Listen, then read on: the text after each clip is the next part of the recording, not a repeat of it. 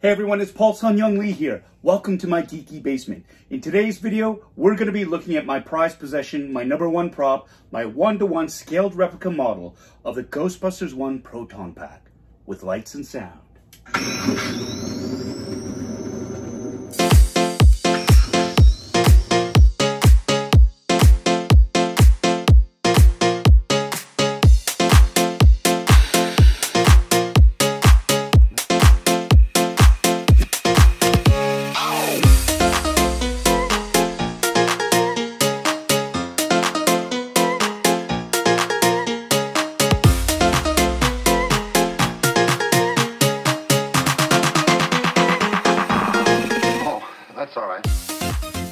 Welcome back.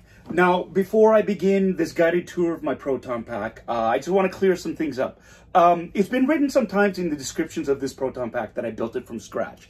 And I want to say that, no, this is not something that I built from scratch. To me, building from scratch means you actually fabricate every bit of the materials that are used on this prop. The fiberglass shell, the different aluminum parts. These were parts that I had to source and procure on my own. Somebody else actually fabricated them.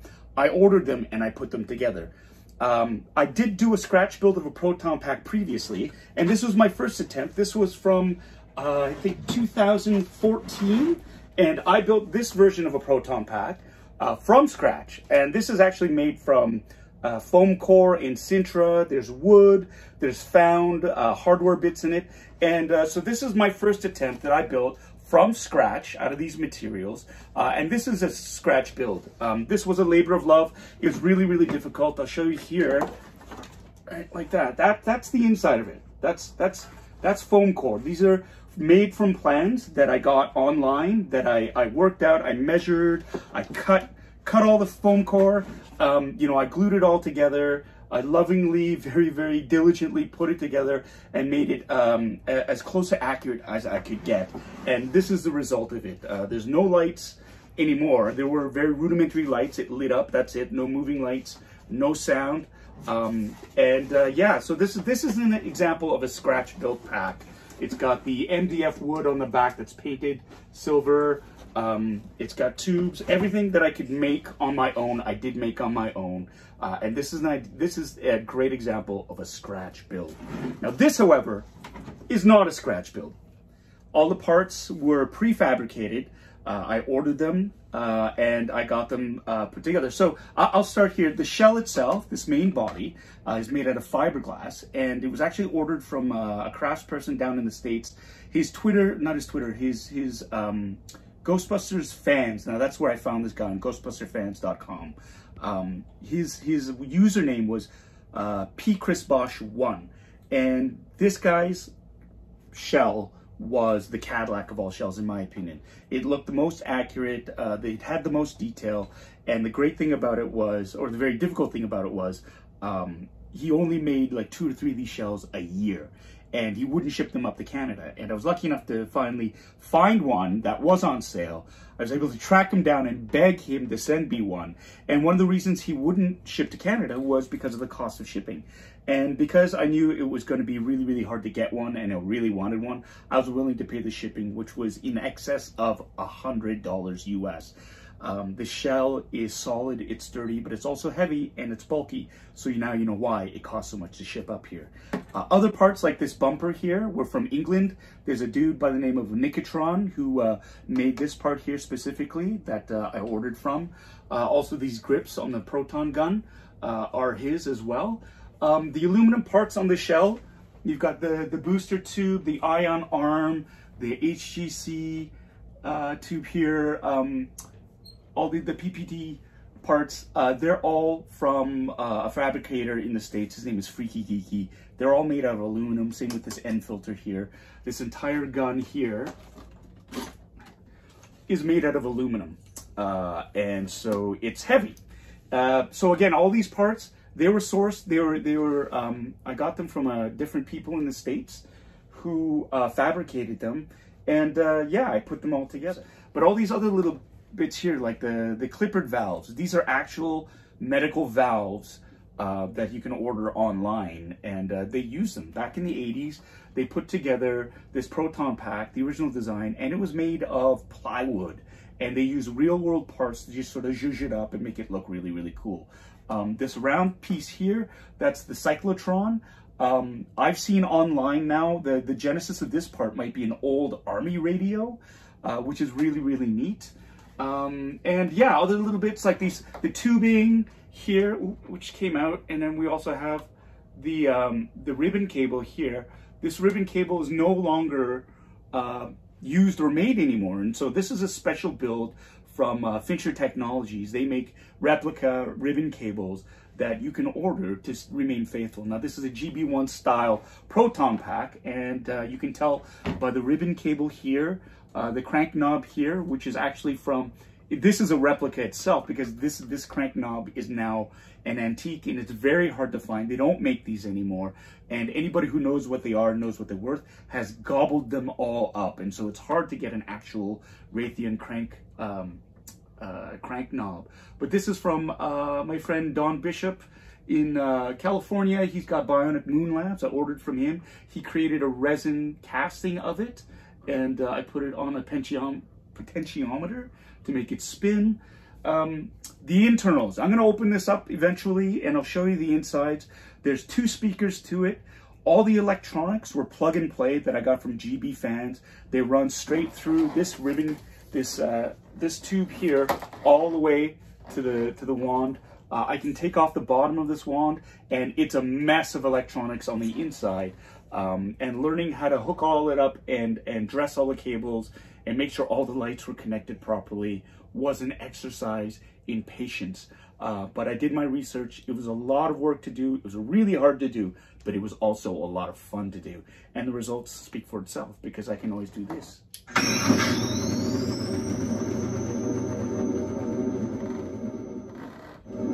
And that sound makes my heart sing. And I can also do this.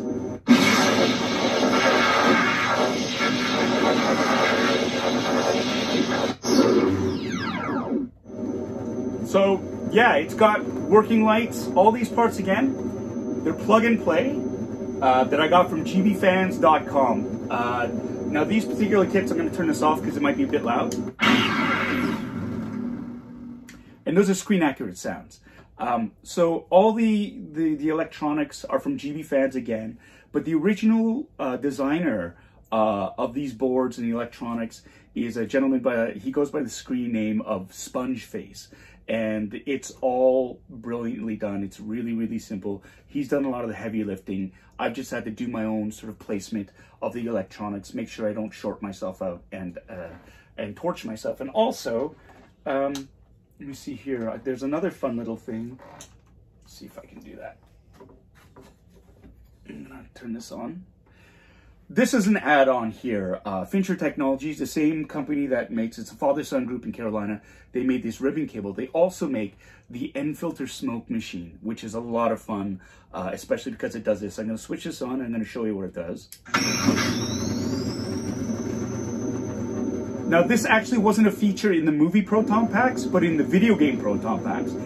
If a Proton Pack overheats, there's a venting system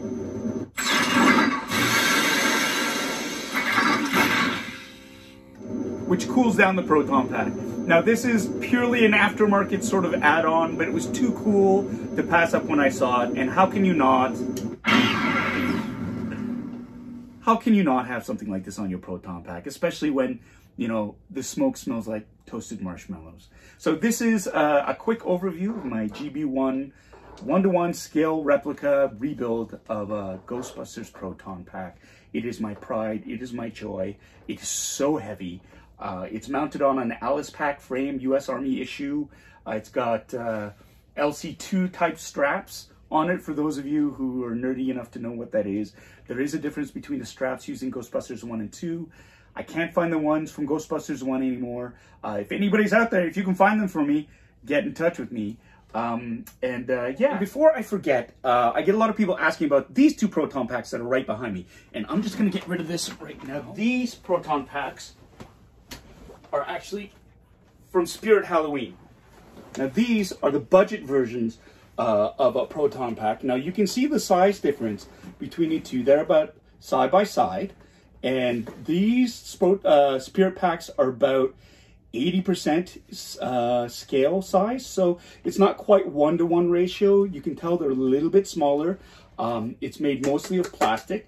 Now this one I have actually modified to make it a little bit more screen accurate. So I added this ion arm tube here. I changed the ribbon cables. Again, this is through SpongeFace. He has an upgrade kit. I changed the lights so that they actually look more screen accurate. I did as well adjust the wands. I modified the wands so they look a lot more screen accurate. And I'm going to switch this on right now. This one was left on. The battery's dead. The battery's dead. You're going to have to replace it. Maybe the other one won't work. So this is what happens when you let your kids play with their actual toys. They forget to turn them off, even though they've been begged to turn them off. Let's try the other one. I have two boys. See which ones were more responsible. Who was more responsible with their pack? This one lights up. Aha!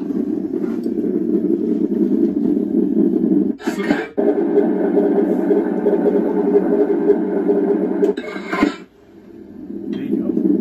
So as you can see, this one has its own. I've modified it. It used to light up, but it was a very simple, very rudimentary. Sorry. There you go. So these ones, they'd light up as well out of box, but they had a very rudimentary light and sound system. And I replaced it again with modified electronics from SpongeFace. And yeah, I rejigged their packs to make them look more screen accurate, and actually did mount them as well on Alice packs. The original Spirit Packs, when you get them, they come with just these cheap straps that sort of hold them in place. The backing isn't solid, it's just all cardboard. Yeah, I can't help myself, so I actually modified these things to make them a lot more screen accurate. And they're still not that screen accurate, but you know what? It's a great starter pack for a lot of people who are out there who want to start cosplaying as Ghostbusters and want to do a little bit more than strap on a vacuum cleaner or something on their back, which is fine. I mean, people recognize you with the jumpsuit and if you have something on your back. But if you want a good starter pack with lights, the Spirit Halloween pack is a great way to start your journey. Because I was a little bit more advanced and because I had the time and because I'm obsessive, I modified these two Proton Packs. Well, thanks so much for tuning in. If you like this video, please press like, subscribe, leave a comment. I love it when people comment. I try to get back to everybody. I love your feedback. I love everybody's passion. Everybody's been so kind. Thank you so much for following. Thank you so much for watching. During this time of COVID, remember, stay safe, wash your hands, stop touching your face. Okay, see you. Hey everyone, welcome to my Geeky Basement. It's Paul Sun-Hyung Lee here, and today, why do I keep doing this? Oh my God. Okay. Hey everyone, it's Paul Sun-Hyung Lee here. Welcome back. Today's episode, do we do episodes? Today's video. Hey everyone, it's Paul Sun-Hyung Lee here. Welcome to my, where else am I going to be? I'm Paul Sun-Hyung Lee here, but not over there. In today's video, we're going to be looking at Proton Packs. More specifically, a GB1 1-to-1 scale replica model of a Proton Pack. Welcome to my Geeky Basement. Guess what? Because you asked for it, you're going to get it. And it sounds like a threat. So why are you beginning so hard? Because a lot of you asked for it, I'm going to try doing that without slurring my words. In today's video, we're going to be looking at my GB1 oh my God. My 1-to-1 scale replica model. 1-to-1 scaled replica model. My 1-to-1 replica rebuild. This is my one. Oh God, I gotta start that again. Welcome back. Okay, before we begin this tour of my 1-to-1 replica rebuild replica, it's oh my God, it's 1-to-1 scaled replica rebuild. Welcome back, everyone. Like I said. Before I begin with this tour of this 1-to-1 scaled, oh my God, I want to make a distinction between, oh my God, I had to find them, track them down, order them, wait for them to arrive, and then I put them together. Wow, what was that?